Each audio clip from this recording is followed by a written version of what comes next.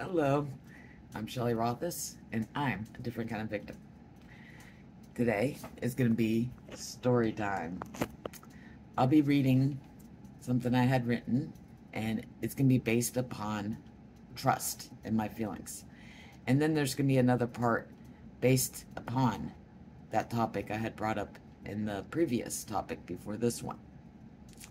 So, I'll start with the storytelling. The feeling I never knew existed. The one feeling that many claim to be like a miracle that one could never imagine if they themselves never got the chance to actually feel it firsthand.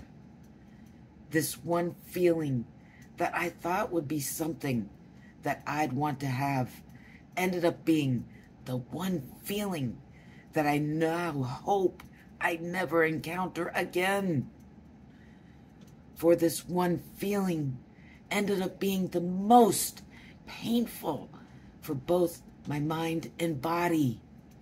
The first person I had trusted ended up doing the most cruel things that anyone with an ounce of humanity would ever imagine could possibly be done. Yet, there are those without any conscience that will do these despicable, cruel acts without an ounce of shame or regret.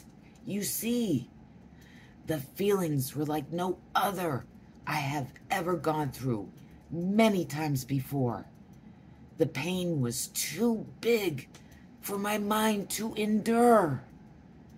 Part of my mind ended up floating up above me, trying to escape the enormous amount of pain that I knew I would not be able to ignore. For it was so real, even though it was nothing I myself could ever imagine would ever be possible to occur.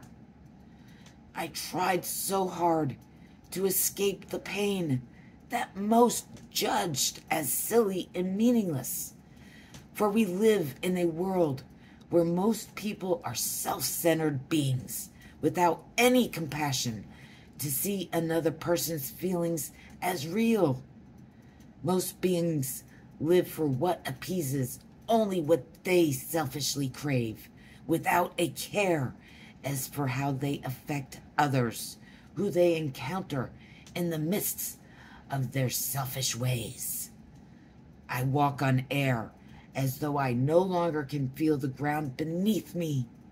The pain I feel now is like no other pain I ever knew. It is like I have two hearts that are beating separately, one just to keep me alive physically, while the other one is rapidly pounding in a rhythm that is more painful than the usual pain I have endured for most of my life. This one feeling that most claim to be a feeling that you will always crave to have is nothing but a trap full of painful feelings that I never want to risk enduring ever again.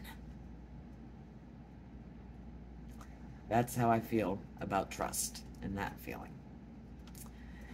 The next video for part 2 will be describing my feelings and why I feel this way based upon the feeling of trust.